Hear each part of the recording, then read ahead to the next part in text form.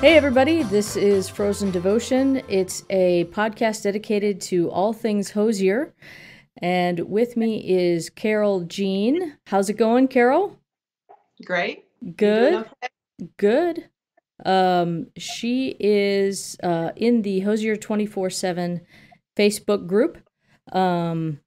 That's how her and I met, through the Facebook group.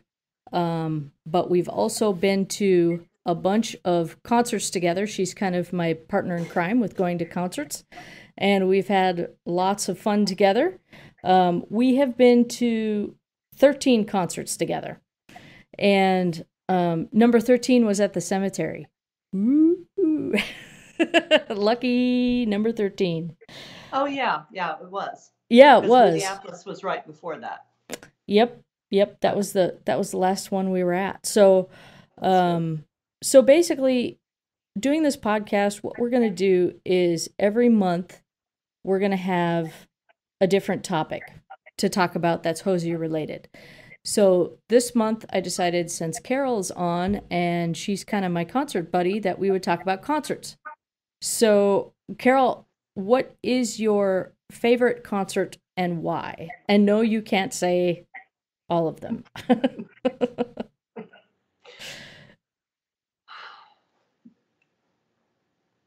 I'd say Austin Uh-huh. was one of my favorites um, because of our positioning, and it was a smaller theater. He was so on fire, but he's been on fire in every single one. But like I said before, New Orleans was special, and you have your story there. And Susan was with us, and then Memphis Mm-hmm. and Nashville also, because we had Pat and Susan both with us. That was cool And when we all the had both. concerts have been great. Yeah. So Yeah, yeah. Austin was fun and it was small. Wasn't that like a 2000 capacity or something like that? yeah, I um, vaguely remember. yeah, that's where they film Austin City Limits, I believe, and I can't remember the name of the theater now, but it's a fantastic Moody venue. Theater. I think it was Moody Moody Theater, Theater. beautiful. Yeah, that Yeah, was awesome. That was very yeah, cool. that was Yeah, great. awesome. And we So, gave him. We remember when we gave him chocolate in Houston, and then and you asked for your toothbrush back in Austin? You got to tell that story so people know what we're talking well, about with the toothbrush. I thought that I had dropped my toothbrush in the chocolate bag because my toothbrush came up missing. And so that was, and in my defense, I went around the corner to the W Hotel as you waited in line for Hosier. And the security guard told me, or the person there said, he told me to go around the corner and have a drink since it was cold. And he said, Andrew's going to come out at 12:30. So I went around the corner and drank, and the bartender hooked me up, and it was great. He got me a triple gin and tonic, and so I was pretty hammered by the time I left. Emily was threatening to come and get me because she knows how I am with navigation, and so basically I to was Caroline Henry. worried because you were gone a long time. And Yeah, I it thought was maybe fun. It you had was gotten fun. lost or something. No, no, I was just right around the corner. But but I asked Caroline Henry. She said, "Oh, I just wanted to tell you that the chocolates were so appreciated that you gave them last night, or I guess it was the night before." And I said, "Oh, I was just looking for my toothbrush." So Yeah. she looks at me like I have three heads, and then and then that was special though, because he signed the set list for the group. Right. Was that Austin? That was Oh Austin, yeah, I that was believe. Austin, wasn't it? Yeah, Yeah. and he talked to us for a long time. He was really sweet. He did talk to us for a long time. He did. That was on that leg of the tour. That was the longest we got to That was the talk to him. longest. Because Yeah. there had been It. so many people waiting Mhm. through that whole trip. We did a road trip from Atlanta to Austin, 7 shows in 9 days, It was. and it was great. It was trip of a lifetime. Yep. And I would say Austin, he was able to spend the most time. I think it was probably the least amount of people. It was. Yeah, and we didn't get to meet him at all at all the shows. Now I counted. I don't know how many times you've met him apart from us being at concerts together, but I've counted 6. That sounds about right. So, but you didn't meet, did you meet him in San Francisco at the Bread and Roses? Yes, I did. You did. Okay, cool. I met him before the show. Yeah. Oh, yeah, yeah, that's right. Okay. And then the best was San Diego Yeah, because that was great. Oh my we gosh. we went to the San Diego show before the album dropped. It was after the EP came out, but it was before the album dropped. And after the show, there was maybe what 15, 20 people Maybe. waiting. Yeah. Yeah, it was great. And he was out there for a while, and we were all just kind of like hanging around, like just talking, and we were trying to be respectful of other people talking to him too, but Yeah. we were just kind of hanging out and all kind of sharing the same space, and it was a lot of fun. Yeah, that was great. I don't know if we'll have an opportunity like that again, because No, I really doubt it. it's just so packed with people wanting to meet him afterwards now that it's... Well, it's because he's known as an artist that will come out and meet everyone and sign anything, and talk to them. So word's gotten out. So we were lucky in San Diego. We were lucky, and I appreciate that he does that. I don't know if I would be able to do it like the way he does it, because he's pretty much doing almost a show every night. Yeah. And then after that, going out and meeting hundreds of fans. I mean, I don't know very many people that would do that, but I appreciate that he does that, because he certainly doesn't have to, and it's really nice that he does. So, I was thinking, if you remember in Austin, I was just going to say in Austin, we talked to him so long, and then as we were leaving, he was still talking to us. After he hugged us goodbye, he said something else to us. and we turned around and waved again, but he told us again, I think as we were walking off, how much he appreciated us and the support through 24/7. Oh, yeah. I think I remember that now. I was about to feel really embarrassed that I just walked away from him talking, but yeah, he was just kind of finishing up and saying, he was, I appreciate you and stuff like that. Well, he knew us by the end of the road trip, because we tried as much as we could to come out and meet him after every show, but he didn't come out every time. And I think New Orleans, he did come out, but we didn't wait. No, it was like 2:30 a.m. I think, or 2.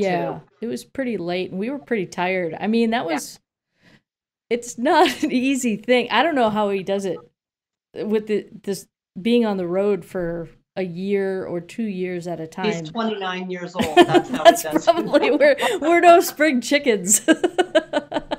Especially me. So that's probably youth has something to do with it, I guess. But it does. It does. But by the end there, we were like, it's hard. I had to buy a pair of tennis shoes because my boots were just not working. I needed some comfort. So, that worked out well. It did. I needed some comfortable shoes. Have comfortable shoes for sure. Yes. And it doesn't matter how cute they are. You yeah. need to have comfort. I was griping because the ones I bought had sparkles, and I am not a sparkle person. I don't do sparkles. The sparkles would be more like me, not you. Yeah, I don't do sparkles, but apparently at concerts I do sparkles. So yeah, I that's guess okay, so. As long as you're comfortable. So I assume that your favorite moment in meeting him, would that have been Austin as well? Because we got a lot of time with him. Although we got a lot of time with him in San Diego, too. Yeah, San Diego was really special. I got a great picture with him. And, by the time he started the tour, when we went to Atlanta, he was not doing selfies with other people. So basically, that was the only time I've gotten to have a real good selfie, with him. Yeah, like a legitimate picture. Yeah, a legitimate picture with him. Yeah. So that was... that was pretty special. Yeah. Yeah. But I did like it when he signed the set list for 24/7. That was really great. Yeah. Yeah. That was cool. I would have to say that Austin would be my favorite, meeting him. And Right. he's so sweet. He's just really easy to talk to and just really always very sweet to everybody. So really, really awesome. Cool. Okay. So, let me look through my notes here. So, I also forgot to mention, Susan Smith was supposed to be on the podcast today, but she was not able to. Poor connection. You got a good connection, Carol? Yeah. Okay. I can hear you now. Okay, cool. Susan Smith was supposed to be on, but she doesn't have time for us. So I'm telling everybody to send your hate mail to susansmith@gmail.com because she should get all the hate for this not coming on stuff. No, I'm just kidding. And also her email address is not susansmith@gmail.com. So don't send hate mail there. But I'm hoping in the future she can come on. So she just I hope so too. Wasn't able to do it this time. So she had a manicure. A mani-pedi. No. She's such a girl. She had to wash her hair and get a mani-pedi and all that kind of stuff. So if she doesn't want to get ripped on, she'll have to come on the show. Otherwise, it's open season. If you're not here to defend yourself, it's your own fault, as far as I'm concerned. That's right. So, me too. Anyway, so hopefully she'll be here sometime in the future, but not this time. And then we are giving away, speaking of concerts, 2 concert tickets for Chicago on November 3rd. So if you want to go to the Chicago concert on November 3rd, we're giving away 2 tickets for that show. And I think they're pretty good tickets. They're on the main floor. They're row A, though I got to work out that venue because I've heard from people that the double A's are the front and the regular A's are like 27 rows back. I'm not sure how true that is, though. I looked on the venue map, and it says that A is the front, but you might want to look into that. But anyway, free tickets, right? So it could be front row, but I don't want to make any guarantees, just because I've heard that might not be the case. But yeah, main floor, row A, free tickets. If you want the tickets, go to hozier247.blog. And if you click on the Frozen Devotion menu button, that'll take you to the Frozen Devotion site on that website, and you can enter to win the tickets. Are those for November 3rd? November 3rd. Did I say November 3rd? Another show. There's November 4th, too. Yes, this is for the November 3rd show. Okay. So basically, if you go on the website, hozier247.blog, go into Frozen Devotion and enter to win those tickets. And the way we're going to determine who the winner is there'll be a little area when you enter to win the tickets explaining why you think you deserve the tickets. And the reason we did it that way is because everybody is so stinking mad at Ticketmaster for snatching up all these tickets that we thought it should go to the most deserving person. So write on there why you think you deserve the tickets, and we will pick a winner based on that. So you will have until the end of July to submit for the tickets. We're going to announce the winner on the next podcast, which will be in August. Don't know the date yet, but it will be in August. Hey, Emily. Yeah. I just looked up the theater, and yeah, row A is about 14 or 15 rows back. 14 or 15. Okay. Yeah. Okay. So, but it's good thing I didn't make guarantee. Tickets. Yeah. Pretty good. Yeah. I mean, pretty good tickets still. Right. Main floor, and what the heck, they're free, right? Yeah. So, exactly. Yeah. Cool. All right. So, that being said, you have until, like I said, the end of the month to enter to win, and then we'll make the announcement on the next podcast in August. So we're going to be doing these podcasts on a monthly basis, and I'll go into a little bit more about all that later on. So, but for right now, I wanted to talk a little bit about Hozier news. And with that, I wanted to talk about Glastonbury, because he just did Glastonbury. What was it, day before yesterday, Carol? Was it day before yesterday? So. Mm-hmm. And I watched it, and it was really great. I thought it was fantastic. So I put together a little clip of kind of showing a little, what do I want to say, Carol? It's a little highlight it's clip. A short video. A short highlight clip. Yes. Compilation of Glastonbury. So here's that.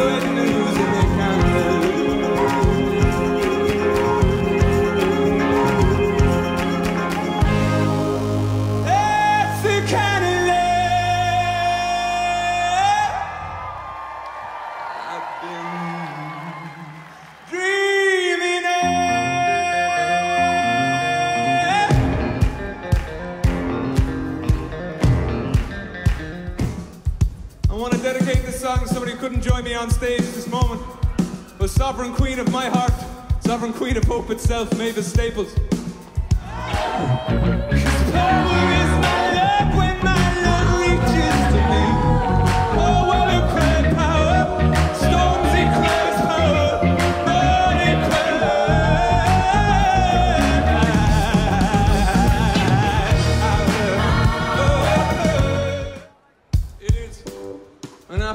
Joy to be standing in front of you here today. Thank you so much for giving us your time, giving us this moment in your afternoon, and sitting out here in the sunshine. I hope you stay hydrated.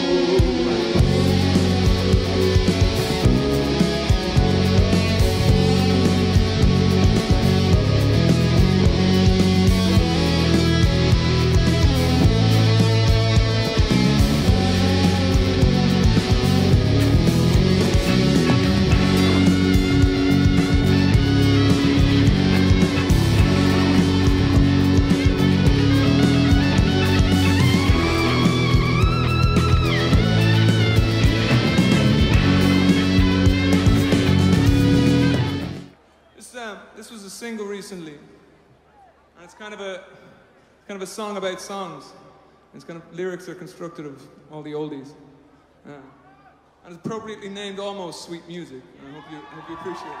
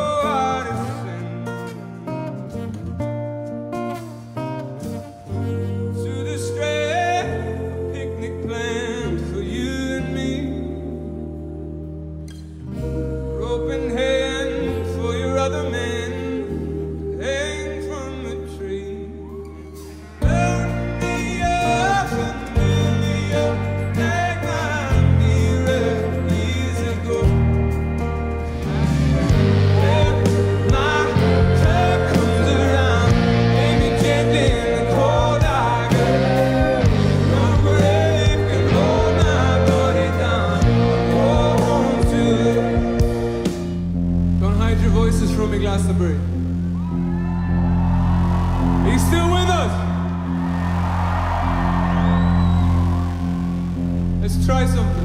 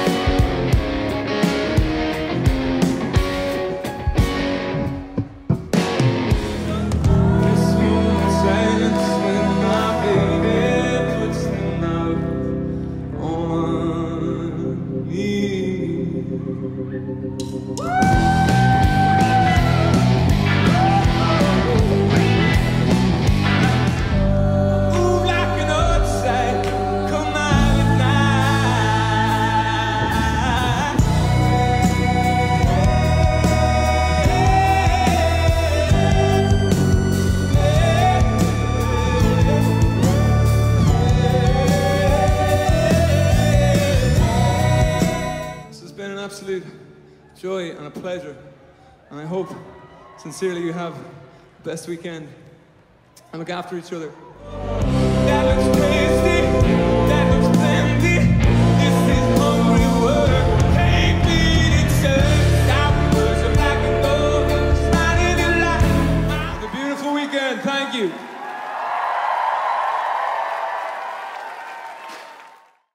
Okay, so Carol, what'd you think about Glastonbury? Now, you weren't able to see the whole thing, right? No, but I saw your compilation. Okay. And I saw like the first 3 songs, I think, and I had to stop watching. But I will go back and finish it. But as usual, you know, he really brings it. Yeah. I love the fire behind them when they're doing dinner and diatribes. Yes, yes. Well, speaking of fire, you know, he said, you know, for people to look after each other and to stay hydrated. Because yes. I guess I looked at some Glastonbury news and stuff like that. They had like record heat.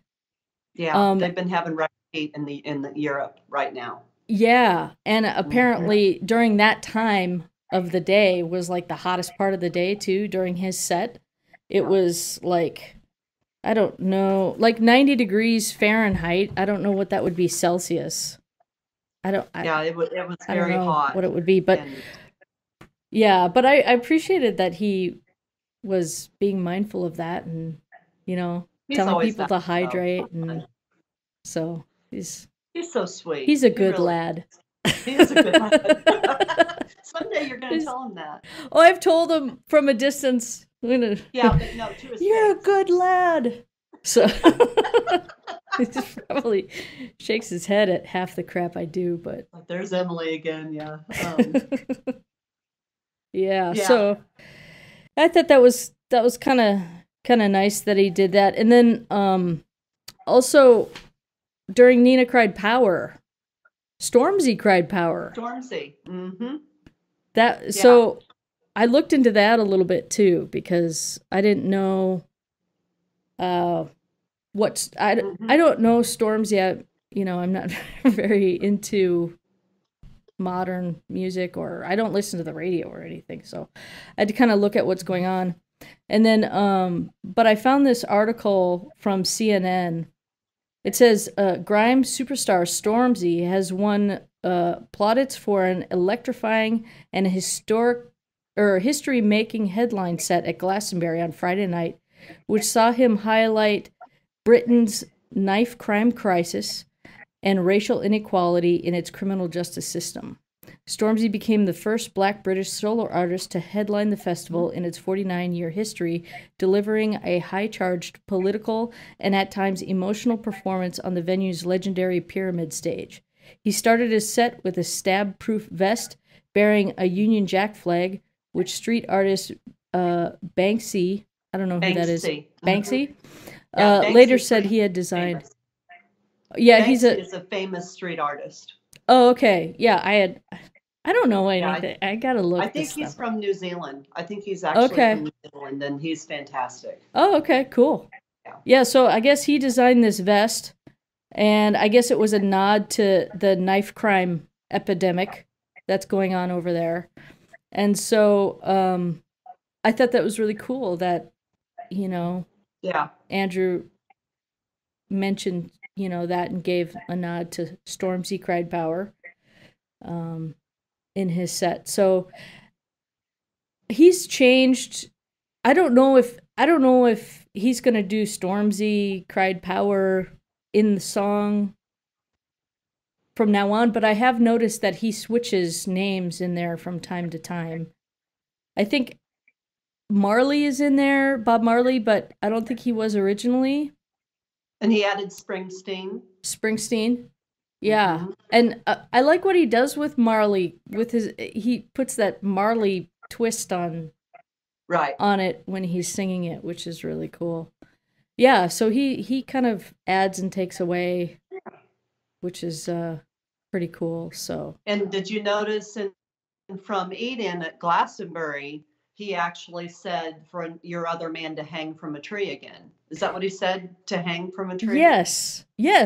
He keeps instead of tied to a tree. Yeah, and I think that was intentional because I know he's unintentionally said hang, and he kind of midway through the word switches it back to tied. But for those of you who don't know, so the original From Eden says hang from a tree, but he's been gigging with tied to a tree, your other man tied to a tree.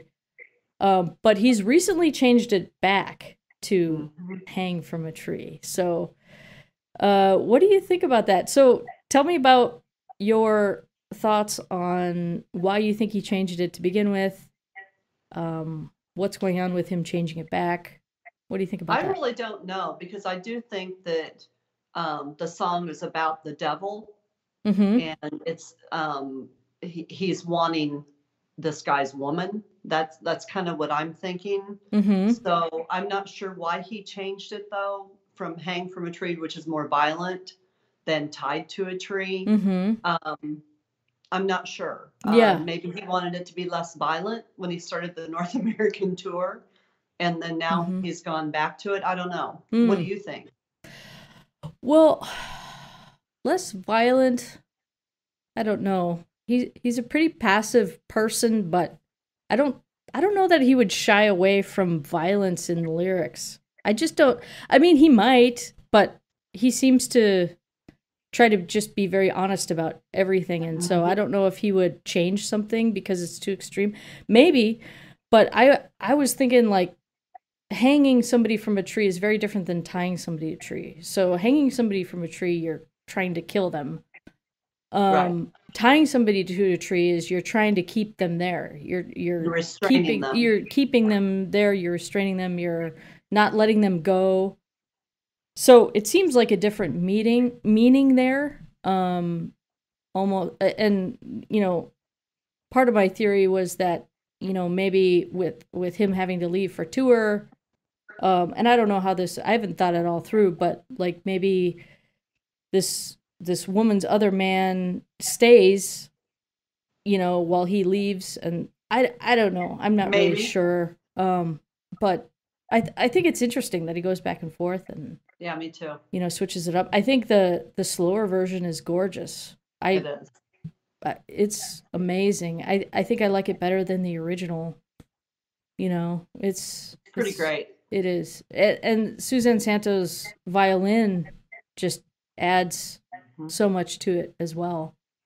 Just kind of like I don't know, it adds another layer of emotion, I think, or something like that. So yeah, very good. So speaking of Suzanne Santo in the news, so Glastonbury was her last time, well, that we know of for now, her last time with the band, which makes me very sad. It does me too. I'm very sad because I think she is fabulous and she's very talented, and I love the violin. I think the violin's got this really nice eerie sound to it, and it works really great with his music. So I don't know nobody knows what's going to happen either. They haven't said a word about anything like if I assume they have to replace her with somebody. But I don't know if they're going back to cello, like the way it was before, or if they're going to find somebody who can play the violin. Nobody knows. It's all up for speculation. So I'll be really interested to see what goes on there. But she released her dates, so it looks like she's on this solo headline tour in Europe. So she'll be in the UK, Germany, Netherlands, Norway, Sweden, and Denmark. And that's for September. So my hope is that she'll just be gone for September and come back. That's what I'm hoping too. I don't know if that's wishful thinking, but I really hope so, because I think she's fabulous. So we'll see. We'll see how it goes. So, well, okay. You know, she's a pretty special person. And I don't think a lot of people realize, you know, how talented she is. And, you know, she's an actress. She's a singer, a songwriter. The girl can do anything, really. I mean, she's really talented. Yeah. And she's got a lot. I mean, he's been lucky to have her, but she's been lucky to have him. And I don't see where she's got another album coming out, does she? Have you heard anything as a follow-up to Ruby Red? So I heard, I don't remember where, so I can't tell you my source on this, but I heard that her intention with this leaving is to tour, but also try to write. Okay. And so I think she's wanting to get another album out there. Yeah. So, and for those of you who haven't heard her solo album, Ruby Red, it's phenomenal. It's amazing. Really, I can't say enough about it. It's really great. So check that out. Okay, so we're going to take a really quick break, and we will be back soon.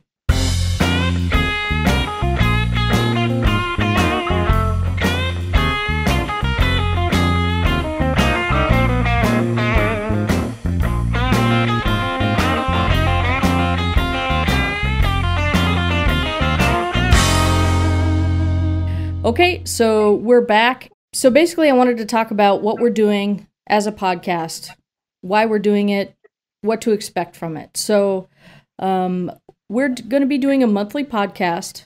We're going to be putting out the audio version every month that's available to everyone all the time.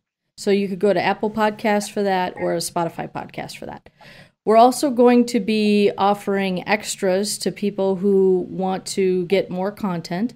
The way we have it structured out is we have two different membership tiers or groups. We have the groupie tier, and we have the fanatic. So groupie is basically you get access to the video version of the podcast. So if you like watching podcasts, you might want to upgrade to the groupies. So basically you have to pay to see this. So I don't know if that's gonna hinder you or it'll actually encourage you. I'm not sure. It could go either way. I don't know. But basically, so for three, yeah, it could go either way. So to get in the groupie group, the groupie tier is $3 a month, which is pretty cheap. You get access to the video podcast, as well as you have access to feedback. So anytime we read feedback on the show, we will be getting that primarily from people who are in the groupie or the fanatic tiers. So the fanatic tier has everything that the groupies have, but extra, you get quarterly bonus content. So every quarter, we're going to put something extra out for you. Don't know what it is ahead of time. It's just going to be something extra to get out of it. And also, every month, we're going to do a call-in show. Now, I'm part of a group that does a call-in show. It's not a video call-in. It's all audio. But basically, everybody who's in the group can join this call. And it's really fun for building community because you actually get to talk to people that you haven't actually gotten to talk to before. And it really kind of makes everybody closer together, and it's a lot of fun to do. So that's for the Fanatic tier, which is $6 a month. So we got the $3 and we got the $6. And so that'll just kind of help support us in the cost of doing this stuff. To do that, what you're going to want to do is go to hozier247.blog/join. Or you could go to hozier247.blog and click on Frozen Devotion. You'll be able to figure out how to join from there. But yeah, it should be pretty easy to sign up for that. And you'll have special access to different parts of the website that other people would not have access to. So it kind of unlocks that part of the website. What we're going to do is we have another giveaway. So basically anybody who joins for the groupie or fanatic community that we have, anybody who joins before next month will be eligible to win this really nice drawstring bag. It's got, I'll put it up on the screen there. It's got Frozen Devotion on it, and it's made from 100% polyester woven fabric. It's wide, soft drawstring that's easy on your shoulders, durable quality metal grommets, long-lasting printed design on both front and back.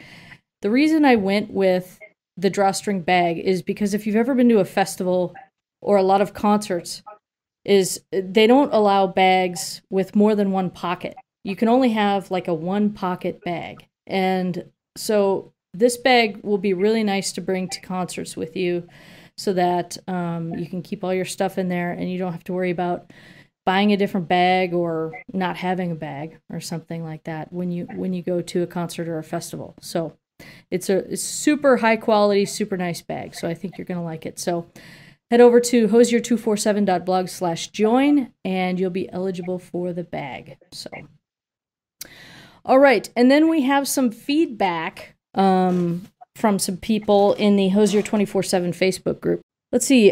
Jessica B. Johnson said, I'd love to hear you guys discuss his musical influences and influences in general, authors, poets, visual artists, etc. And I think that's a fantastic idea. I think we're going to actually do that for one of our Hozier Hozier topics for the month. We'll probably talk about all of the above, like his author, Yeats and, like Robert Johnson and, all those great artists that have influenced him.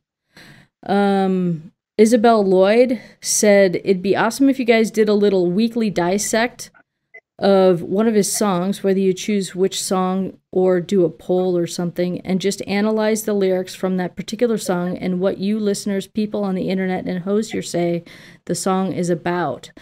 I had thought about that too, about like doing like lyrical analysis, and I like the idea as a community talking about our thoughts about a song lyric or something like that.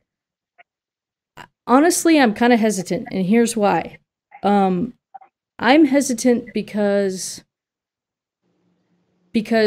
Andrew is hesitant to talk about that. So, like, he wants people to come to their own conclusions and to interpret it their own way. And so maybe on a small scale it'd be cool, but I'm actually kind of hesitant to do it like on a show like this because I wouldn't want to go against something that Andrew might not want us to do. What do you think about that, Carol? Am I being paranoid, or do you think it's good that we don't analyze lyrics, or what do you think? Well, I think, and I agree, he does want us as the public, the listener, to determine what the song's about, because everybody has different experiences, and as we all know with lyrics, they can mean one thing or another. I think I don't know. I think it might be controversial because things mean so much. I mean, what one person may think means this, another person is that, and to Hozier it might mean neither. And so I don't know. I mean, I guess we need to talk about it. Yeah, yeah. Or maybe I'll put up a poll or something. Yeah. Hey, that's a good idea. To figure out what people want to do. I mean, I'm not worried about controversy. I'm okay with us getting in a fight on the podcast. I'm not scared. but what I really don't want to do is I don't want to do something that Andrew wouldn't want us to do. Right. So, right. Well, he likes us to talk about his lyrics, I'm sure. Yeah, that's true. Yeah, that's true. So as long as we do it nicely, I guess. Nicely. He would want us to do it nicely, right? Well, I would think so, but